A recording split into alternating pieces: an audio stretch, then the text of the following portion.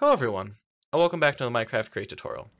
This episode, I'll be showing you guys how to automate honey, chocolate, and builder's tea using Minecraft Create mod. So we're going to begin our little adventure into all the liquids in the Create mod with the bees. So we got like pretty much a vanilla honey farm set up here. So we got a row of beehives. In front of those beehives, we have the flowers. One thing I'm going to mention quick about the beehives is they are directional. So you can see that little slot on the front of them. Now that must be facing kind of outwards towards the flowers. Then behind the beehives, we have dispensers. Now I've got half of these dispensers set up with shears, the other half with glass bottles. Now the reason for this is whenever they get a signal, basically they use that item on the beehive. Then the item goes on top of this grass block, gets sucked up by the minecarts with hoppers, down to these hoppers, and then onto our belts. Now how we're actually activating the dispensers is with a little simple redstone clock using Create. So we have two adjustable repeaters set to 10 seconds.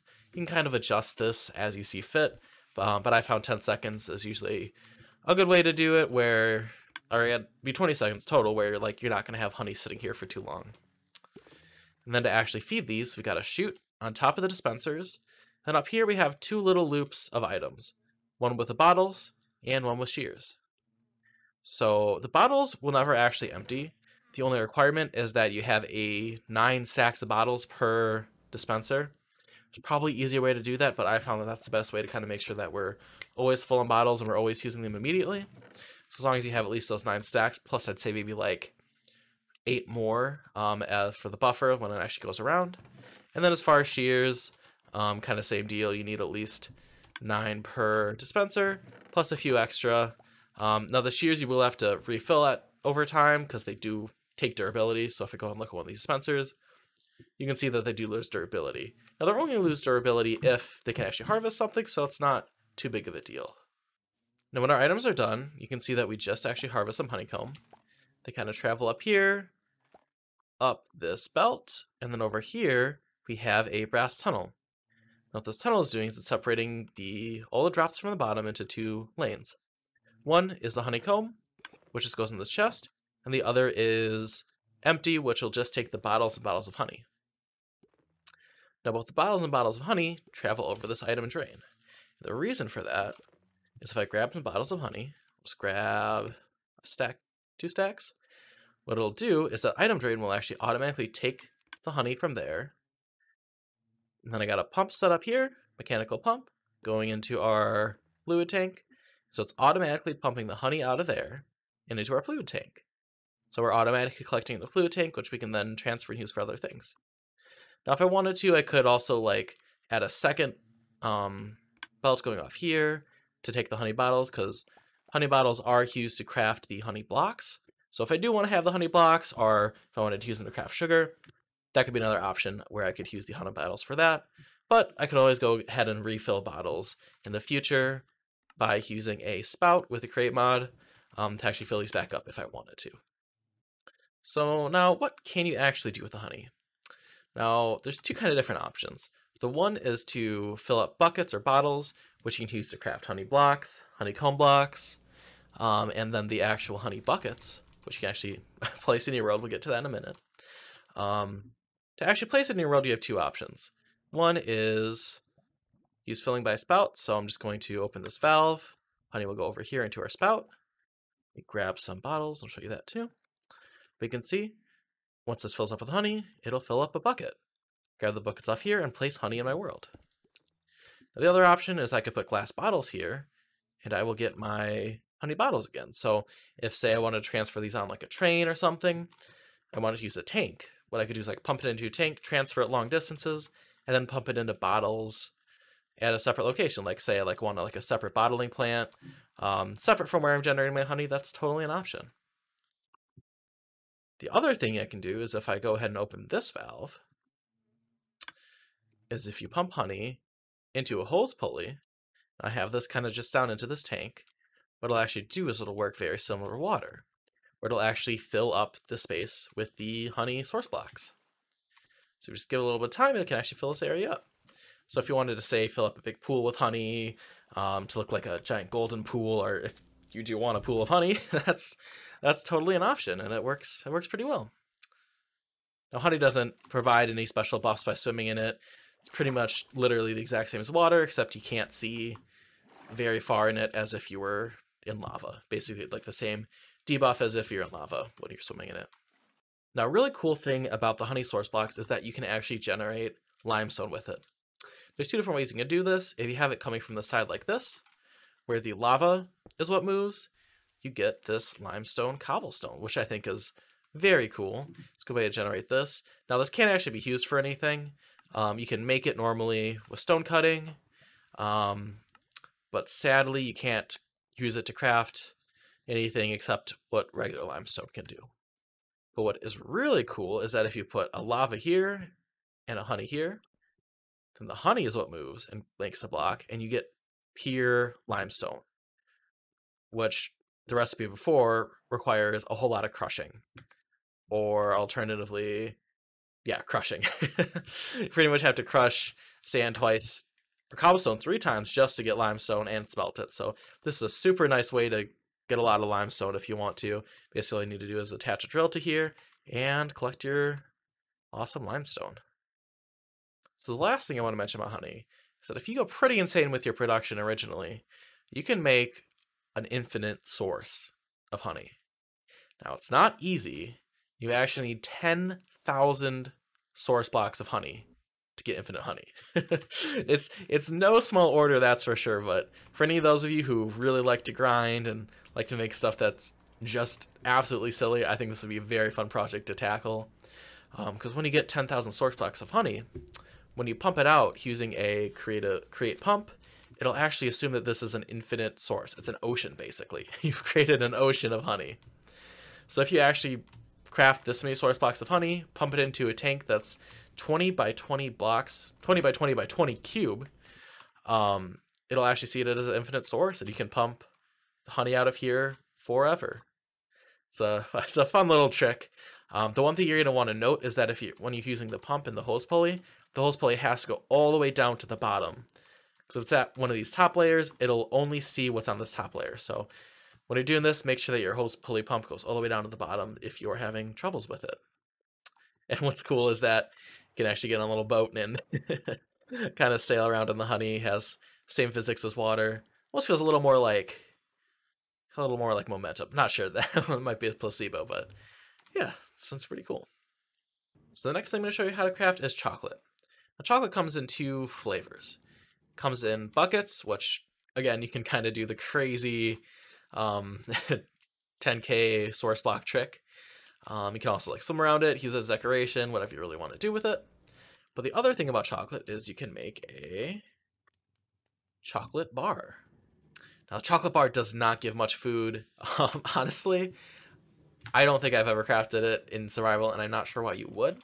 I mean, it's a very fun craft to do, but it really doesn't provide much saturation, and I don't know how good it is. I definitely like to see it get a buff in future versions of Create, like maybe give you a speed effect or like a extra saturation or something, because the effort it takes to craft, I feel like a little bit outweighs what it actually gives you. But anyway, how to actually craft this. Now, chocolate takes 3 ingredients: sugar, cocoa beans, and milk. So production starts over here with a cocoa bean farm. I got a really simple design going on with a minecart just kind of going back on this track. Contraption here with just 4 harvesters.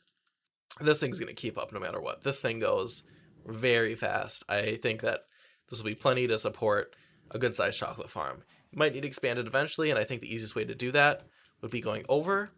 Because every single block you go over, you can do another 4 cocoa beans, and these things grow pretty quick, so yeah, I can see it harvests one there, and then as it comes back around, it puts them onto this track. The next pretty simple ingredient is going to be the sugar. So sugar here, simple ready farm with harvesters.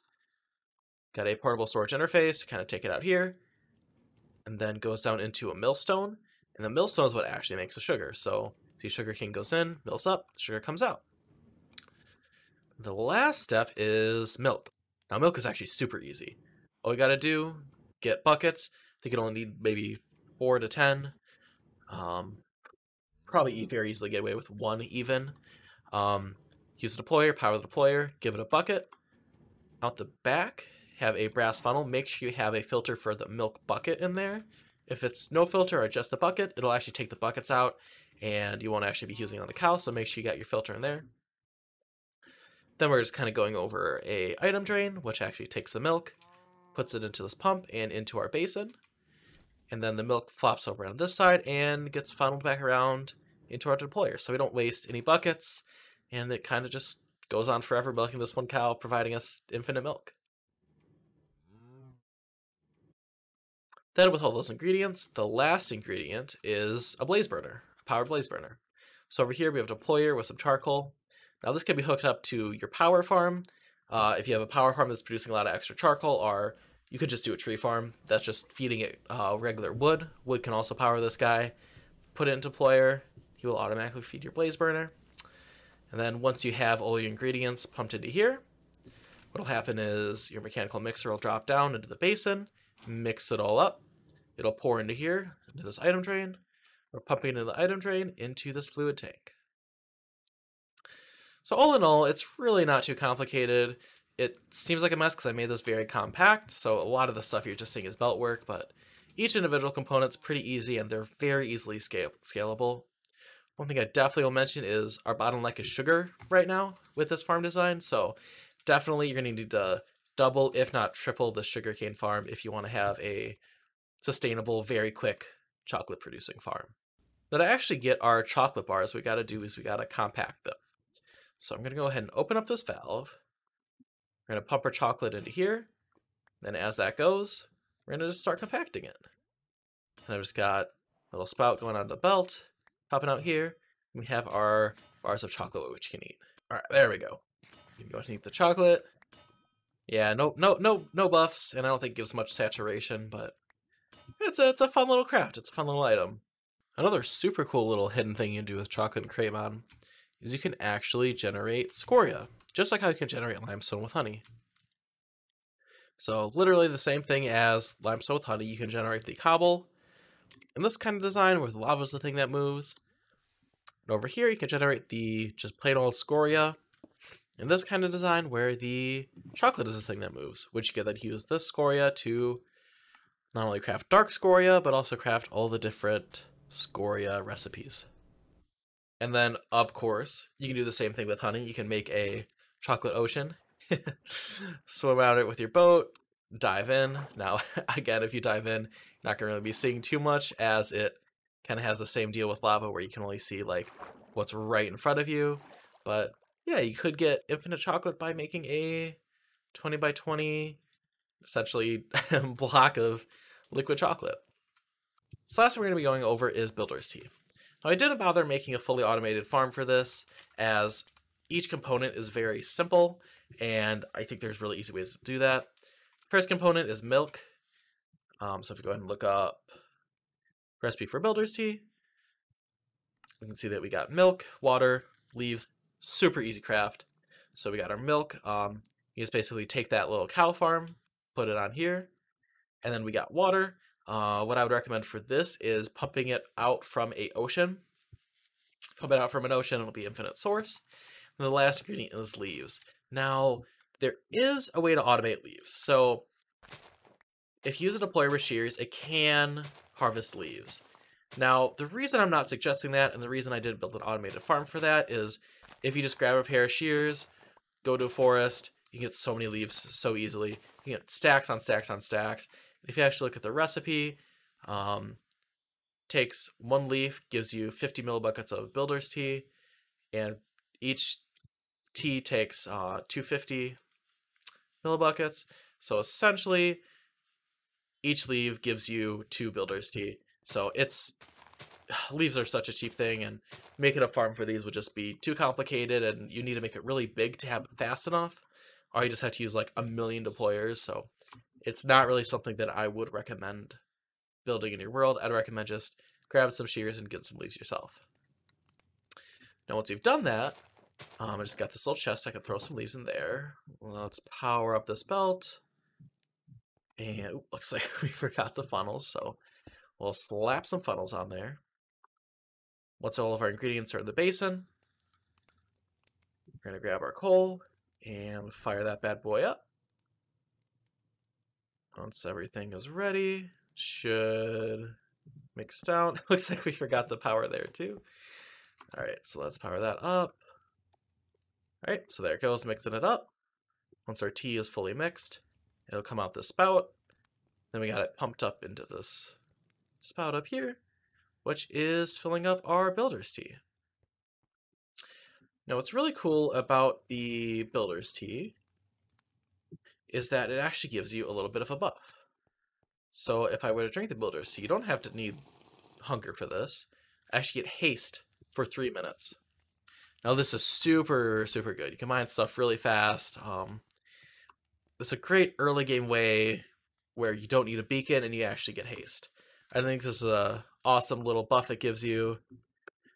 I think there's definitely a lot of uses, and I think it's a really fun early game thing to kind of semi-automate and get going in your world.